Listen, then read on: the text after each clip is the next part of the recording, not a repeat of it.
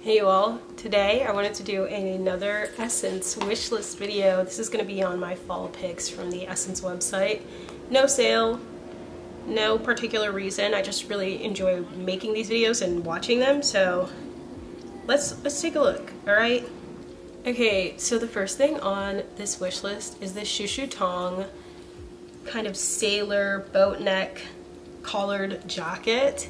Tong is a Shanghai-based contemporary women's wear brand. I really like that they kind of exaggerate femininity and embrace the glory of girliness with their brand. It's obviously not necessarily my typical style, but during Fashion Week, I was with Shuang and Mina, and their styles are so girly, and Jasmine as well. Her style is so girly, and something about being around people who really embrace girliness and have all of this power and all of these leadership skills.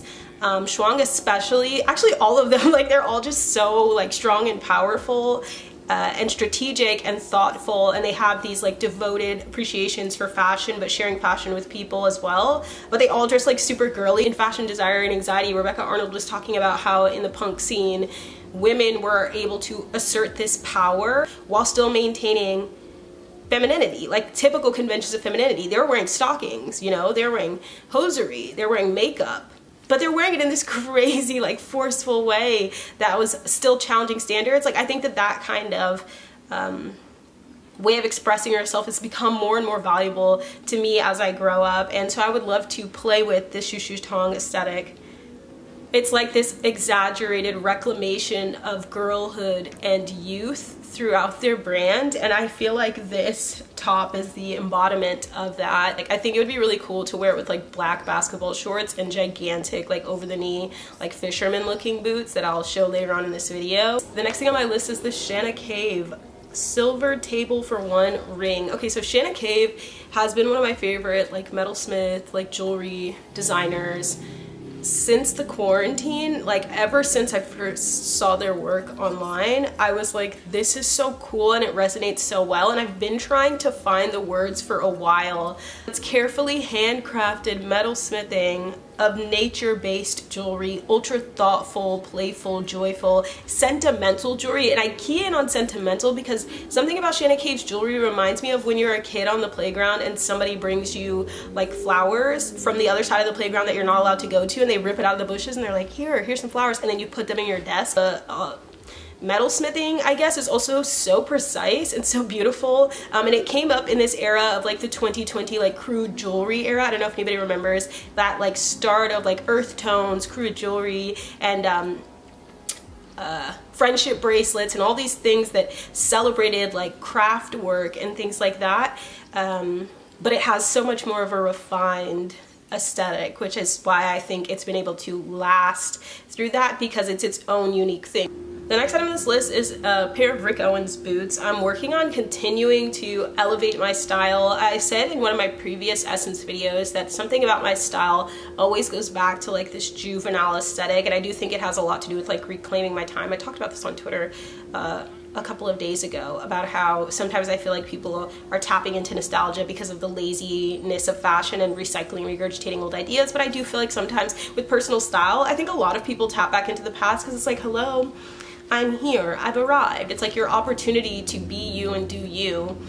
and do it the way that you've wanted to, or the way that you imagined when you were younger. In my early 20s, I never looked put together either, and a lot of people made a lot of really harsh judgments on me about that. I just wish I could present myself professionally, because I think I am kind of a reasonably serious person. I'm like half silly Billy, half like extremely serious like person, like scientist, and like, yeah, sometimes I wish I could just project that more. This is like in between there, these Rick Owens boots. I put that they're commanding combat fisher wormer looking boots. Like they remind me of wormers and people who work in like aquatic technology where they like put the tubing next to each other or whatever, like that kind of thing.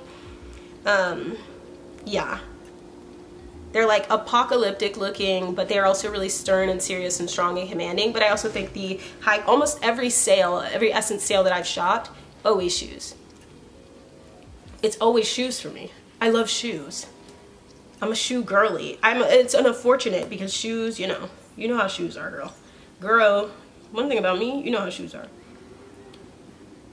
Okay, next on my list is Simone Rocha. I have 2 picks from Simone Rocha.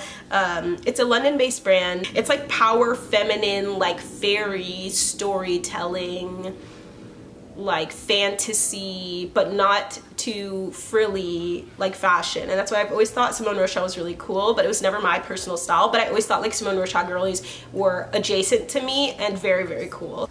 And the first item that I picked is this black embroidered dress. Very, very dark, personal storytelling. And I don't know, something about the work just is like really cool and resonates with me. I think it's much deeper and much more complex than it looks on the top, and I just really like it. The next item is this Simone Rocha black puff sleeve blouse. It looks like I've said before about Molly Goddard's garments, like mistreated angsty girl in the castle or something like that. Like, I don't know, it just seems really, really cool and looks like a angry girl's prom dress.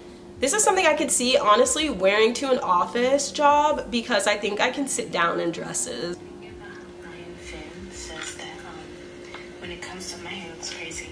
When it comes to you guys, I need a new everyday bag. Do I even want to show you my freaking Prada bag? Okay, well, God said no. When Jesus say no, nobody can say yes. I can't find my Prada bag. It's probably for the best. If I can find it, I'll insert a picture, but it is ripping from the bottom. And so, okay, as you guys know, like I just said, I'm out of a bag. The next on the list is Yohji Yamamoto. He's a legendary stoic Libra. His birthday is one day before mine.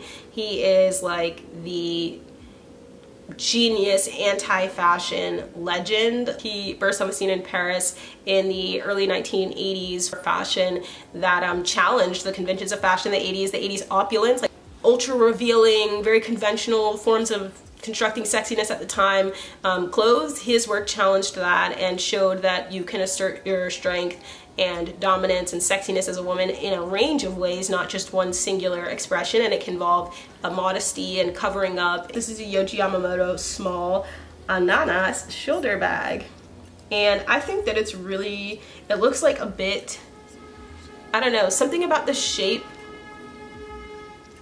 period, something about the shape being so irregular attracts me a lot to this purse. It seems like really easy and functional. That's why I'm like also considering this one for my everyday bag. I just get concerned about like putting an iPad or a note bag in there, but notebook, sorry, in there. Other than that, I do think it's like a really functional everyday bag, you know?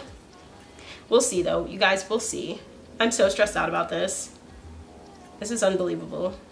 Guys, it looks like this wish list has gotten out of hand. I'm gonna actually cut it off here and I'm gonna do part 2 next week. I hope you guys enjoyed this. Doing these wish lists is really fun for me and sharing why I appreciate these designers and doing my storytelling gallerist wife fantasy every like episode of Essence Wishlist Day is really, really fun for me. So yeah, I'm gonna break this up into a part 2, which we'll be posting next week, and I hope you all have a good week. Thank you guys for watching and all the best to you.